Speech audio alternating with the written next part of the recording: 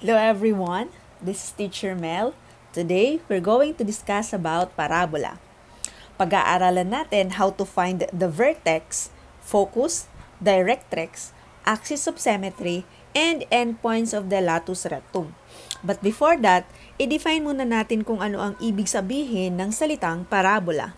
When we say parabola, it is the set of all points in a plane equidistant from a particular line, the directrix, and a particular point, the focus, in the plane.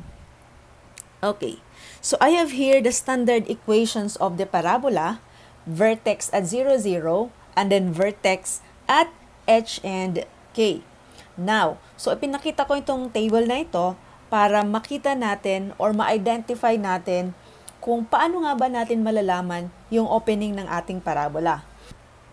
Find the focus, vertex, equation of the directrix, endpoints of the latus rectum of the parabola y plus 3 squared equal to 12 times x plus 1. Una muna, isusulat muna natin yung form of this equation. Ganun ang ginagawa ko. Sinusulat ko muna yung form of this equation. So, based from our given, ang form of our equation ay we have y minus k squared equal to 4p and then x minus h. So, ayan yung form of this equation. Okay. So, I have here the formula for our vertex ay h and k. Ang focus natin, the directrix, axis of symmetry, and endpoints of LR para meron tayong guide. So, nakikita nyo sa upper right ng ating screen. Now, alamin natin ang opening ng ating parabola kung pakaliwa nga ba or pakanan. Usually, ang iba, ma-identify na agad nila based from the form ng ating equation. Okay. So, kapag hindi pa natin ma-identify, ang gagawin natin is we need to find the value ng letter P natin. Okay. Solve for the value of letter P. So, based sa ating formula, 4P is equal to 12. Saan galing si 12? Si 12 ay galing sa ating given.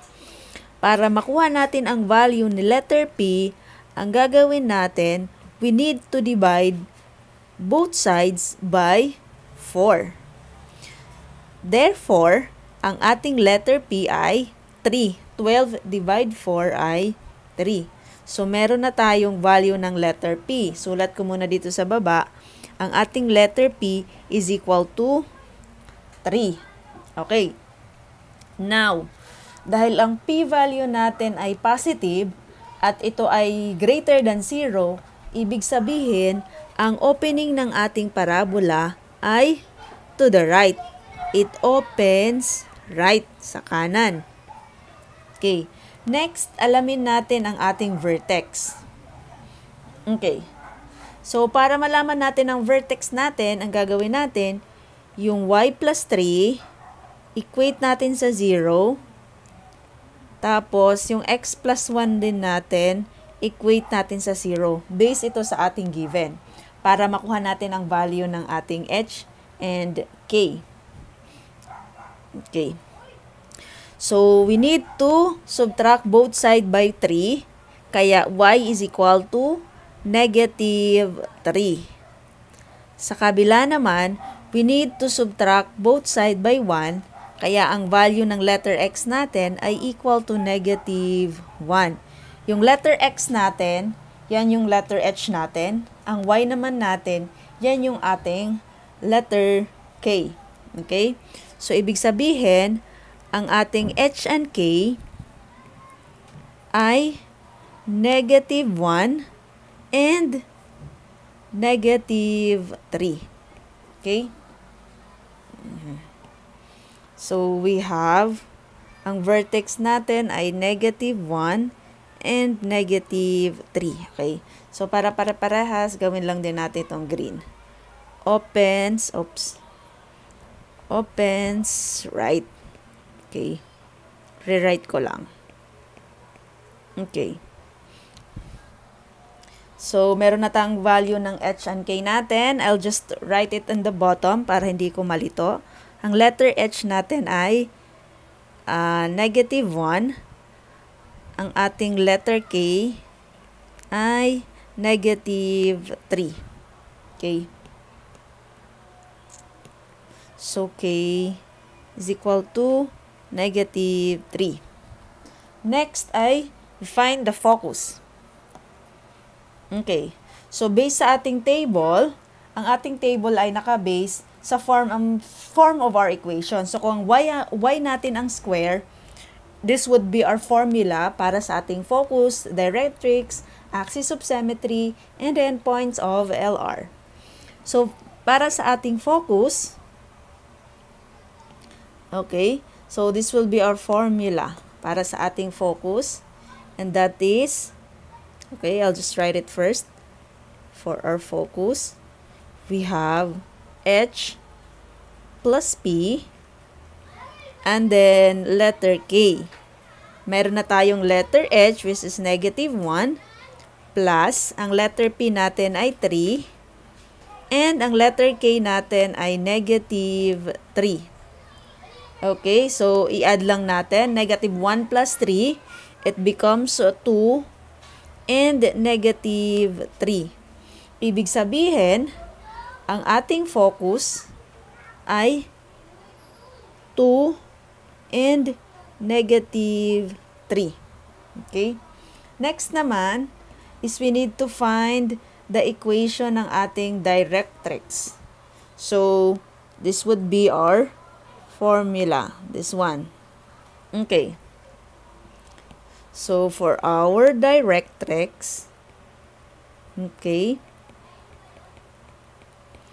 so we have x is equal to h minus p. So, anong value ng letter h natin? It's -1 minus, ang value ng letter p natin ay 3. Therefore, ang ating equation ay x is equal to -4. Okay.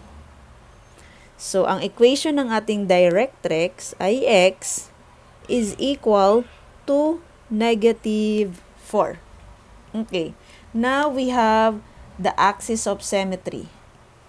Okay. So, ang axis of symmetry natin is this one. Y is equal to k. So, for our axis of symmetry,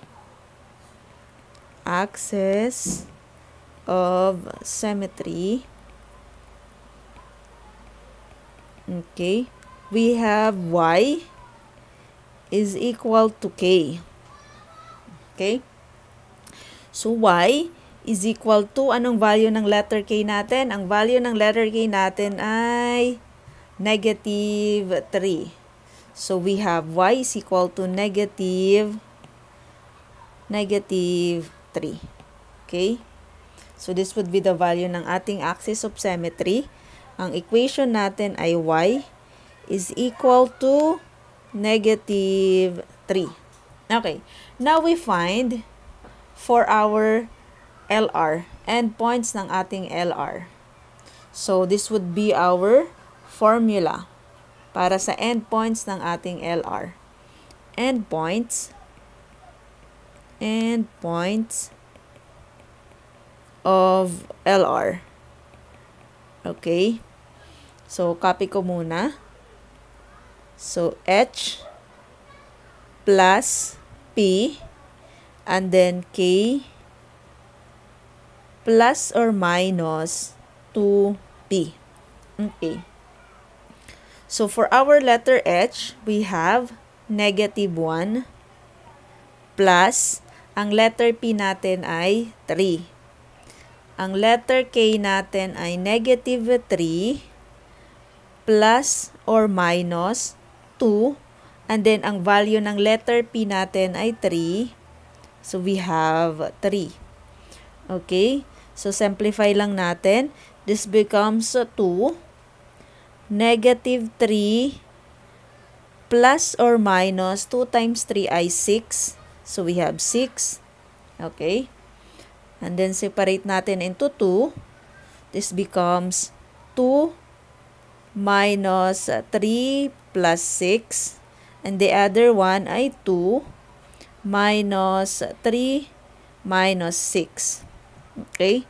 So the final would be 2 and 3. The other one is 2 and negative 9. Therefore, ang ating endpoints ng LR ay we have 2, 3, and 2 and negative 9. Okay. Ayan. So, complete na ang ating solution. Meron na tayong opening ng parabola, may vertex na tayo, may focus, may equation ng ating directrix, may axis of symmetry, mayroon na tayong endpoints ng ating LR. Next naman is, we need to graph. Iga-graph na natin ang ating equation. Okay, so, how to graph the equation?